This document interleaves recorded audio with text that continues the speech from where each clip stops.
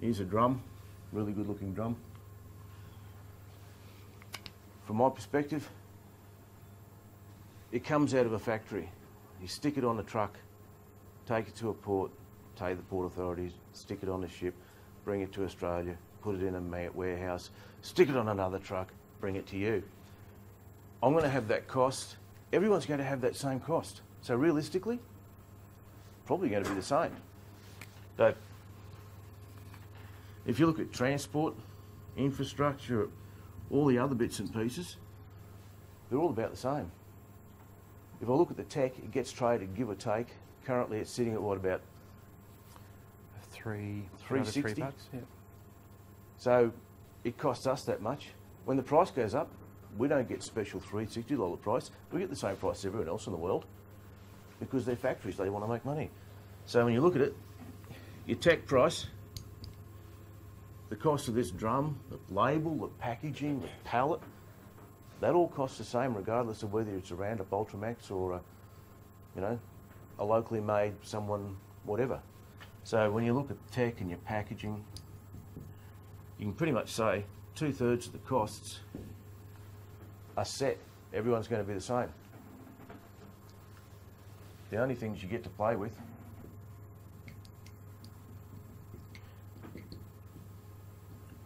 is the surfactant in the drum, really. That's what you can manage. So I can have a betaine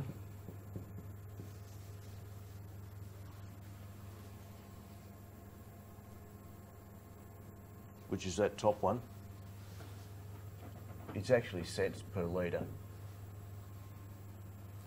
I can have 1, 2, 3, 4 grades of the tallow-amine ethoxylate. It depends on the carbon chain length, and the variation in there can be $1.30 down to about 60 cents. So there's a fair variation just in those. Or I can do, what's really simple is I could use ethylene glycol because, to be honest, by Australian standards, the surfactant in there is defined as a surfactant. Anything that changes surface tension is a surfactant.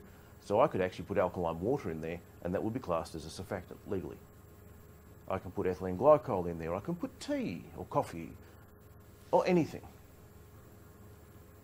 Unfortunately, the way things are set up, if you look at a safety data sheet, you cannot tell. So it's actually not working for you. So my advice is, if it looks cheap and if someone's out in the market space and it is low priced, I've got to question what's in there. Because I know that there, you can't cut. It's going to be the same for everyone. So you've got to be able to cut something